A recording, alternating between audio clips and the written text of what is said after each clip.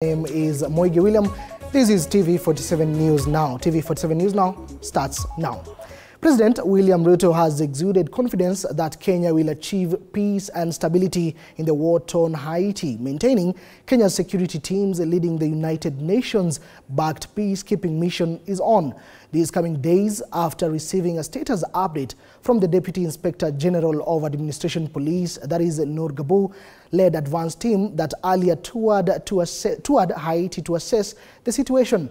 Ruto, while receiving credentials of the Jamaican High Commissioner designate to Kenya, welcomed the support of Jamaica and the caucus of the Caribbean countries body CARICOM.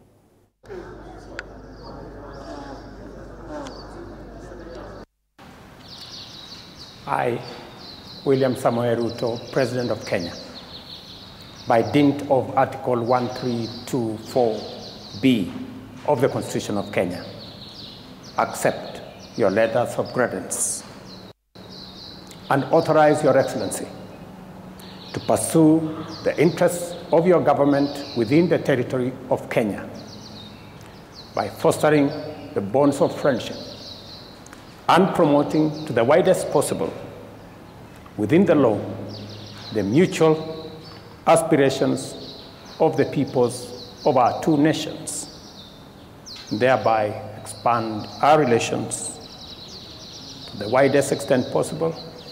I also welcome the support of your government in the leadership of Kenya on the mission to Haiti to restore stability in that country. And also welcome CARICOM's participation as the 6th region of the African Union.